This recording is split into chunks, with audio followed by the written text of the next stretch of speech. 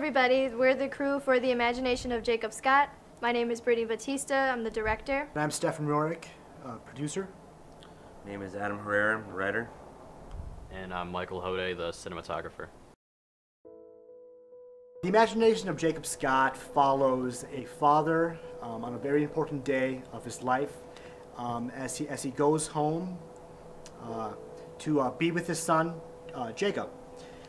He goes into Jacob's bedroom and finds him playing in his room, and Jacob has this big magical tent as kind of the centerpiece of this room. And going inside the tent, anything's on the table. It's a magitorium where Jason and Jacob can do things that they usually couldn't. And the entire time there's this undertone of something is off, something is eerie.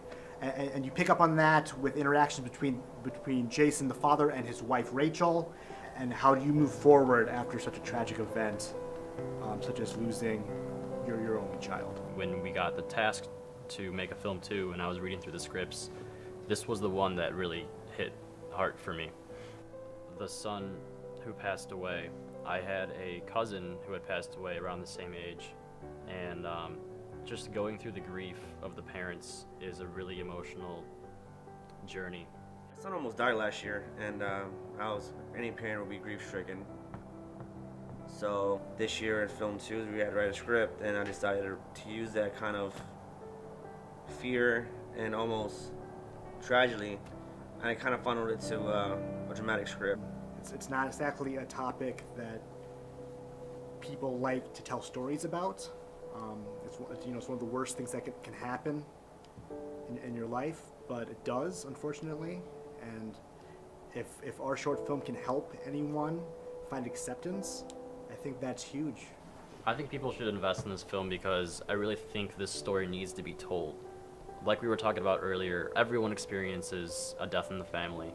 And I think being the fact that the character who passes away is such a young age, I think that investing in this film and making it come to life, like Stefan was talking about earlier, help people maybe get over a grievance that they had in the past. Michael and I are working really, really closely to try and figure out how we can turn a sadder tone into something that's something that can be positive. We want to make it uplifting in the end, and we want to make sure that that's portrayed through the characters, through everything that they say, and through the way that you see it. We're not taking this project lightly. I mean, we've been working on it since mid-December, and every day is a new challenge, and we're slowly picking away at it, getting ready to go into production. We're making something bigger than ourselves. We want to pay our talents. We want to pay our actors what they deserve. We want to feed, a crew of 30. Whereas in the past, just work all day on some fruit snacks. All this stuff. We're trying to leave the student shell behind and go out into the world post-graduation as working professionals. And to do that, you need the funding.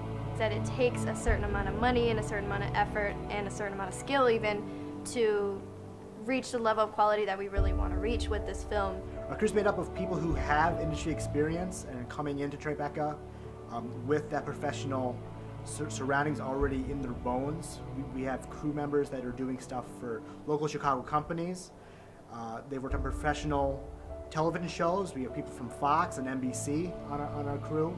Brittany and I met on the set of Spike Lee's Chirac, so we're bringing in all these professional experiences and bringing in the personas of our bosses who are in the positions that we want to be in one day and expanding that through all of our crew.